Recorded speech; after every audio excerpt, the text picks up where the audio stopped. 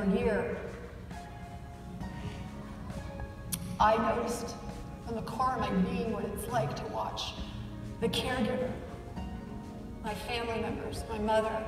For a solid year, our guest room was never empty. We had somebody coming in, somebody to help. And all I could think about was Brian and the men and women who sacrificed so much, and they got blown up at war, defending our freedoms.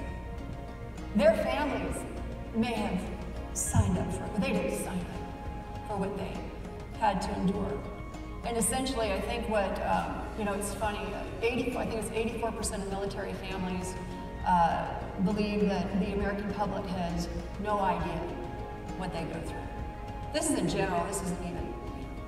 And I think it was up until 2011, if I have this correct, I don't believe that caregivers were even given a stipend. And somebody had to make a living, so what did they do? And so Stephanie and I were sitting at home, my dear friend, and we had a conversation one day, and Stephanie wanted to do something.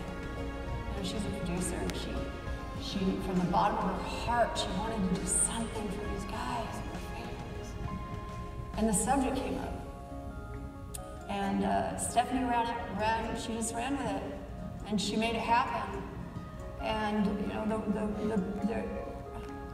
our veterans, our wounded veterans, our military families, they deserve all the accolades in the world. They are the heroes that come back, but they're unsung heroes. And those are the caregivers of the family, their families, their children that have to grow up too soon. It's the caregivers, the women who don't have a husband anymore, the wives, or the husbands that don't have wives, and the wives that don't have husbands, and they're patients now, and they're caregivers, and they're nurses, and they don't know how to be a nurse.